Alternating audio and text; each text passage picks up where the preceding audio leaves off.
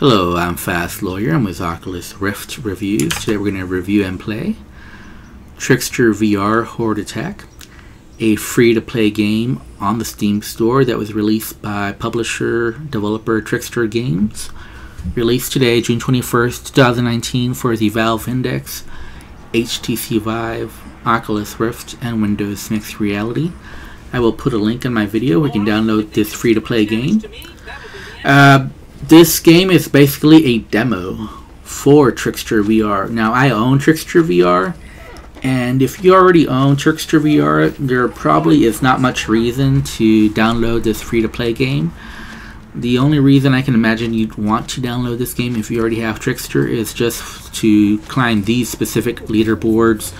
As far as free-to-play, it'll probably have a larger player base, so the leaderboards will probably be a little bit tougher to climb, assuming that a lot of people download this game that's free to play and make those leaderboards challenging. So you might want to grab it just for that reason, but other than that, there really is not much of a reason to download this if you already own Trickster VR. This is obviously a demo, so that means there's less gameplay available, less content overall. This is just a snippet of Trickster VR, but it's a very good snippet. This can keep you entertained for hours. This horde mode, this wave mode is pretty entertaining. Keep in mind there's only one environment, but there are lots of different types of enemies that come up the farther you get into the waves. Lots of different weapons to pick up and try, from the bow and arrow to the crossbow to different sword and board. Other melee attacks, there's even like a frying pan if you want to try that out, to magical wands that do all kinds of fire attacks. Then you have your sidearms, your little throwing daggers, or your magical scrolls that you can use. So there's lots of different things to do and lots of different styles to keep this game interesting, and finding out which is the most effective way to dispatch all the enemies. Now, for the most part, I'll be honest, usually the way that you'll kill more enemies is through melee, sword and board, just because unless you have upgrade your bow and arrow, they're not going to do much damage to the enemy. So especially early on, your sword and board will do much damage than the bow and arrow, which it's not just the amount of damage that arrows do, but just in general, if you hit an armored enemy, you're not going to do any damage. So that's easier to do with the melee, as far as avoiding the armor and just causing damage, which is probably what you want to do, and also mitigating damage with the shield. Now, even the sword and board here and the bow and arrow, they all have special attacks that charge up with successful attacks. So with the sword and board, you can basically throw your shield after you kill a certain amount of enemies, and you can kill lots of enemies by throwing the shield. It's like a little disc that you'll throw. And with the bow and arrow, you get those arrow volleys that you get to throw out and dispatch several enemies at once, or just kill one strong one really quick. There's even boss type enemies, and I don't mean like a boss fight, but just, enemies that are stronger, that have higher health points, that do a lot more.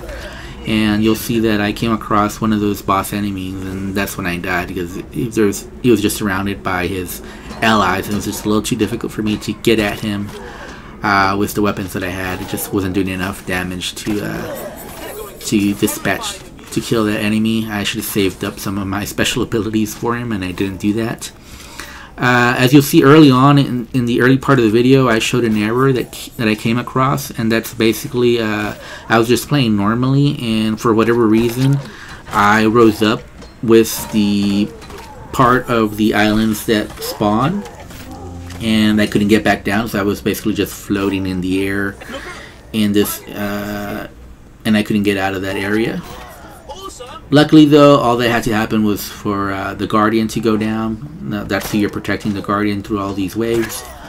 And once the Guardian went down, the game just restarted, and I was able to restart normally. So it wasn't a totally game-breaking bug, but it's definitely an annoying bug where you just are taken out of bounds and you can't get back into bounds to play the wave.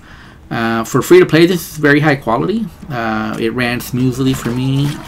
It's a lot of fun. The physics are not the best, So if you're expecting realism as far as, you know, using the melee or using the bow and arrow, this is all arcade hack and slash fun. It's not realistic, and you'll see, especially when there are lots of enemies and you swing your sword, it'll do all kinds of funny things. Sometimes it'll just seem like it just bounces off nothing, or you're unable to tell what you hit or how you got hit. Especially when in situations like this, when there's just lots of enemies around and you can't really see anything, and you're just waving your hand aimlessly and hoping stuff dies, but usually it'll be you that dies if you don't have a special ability saved up. So I do recommend Trickster VR Horde Attack.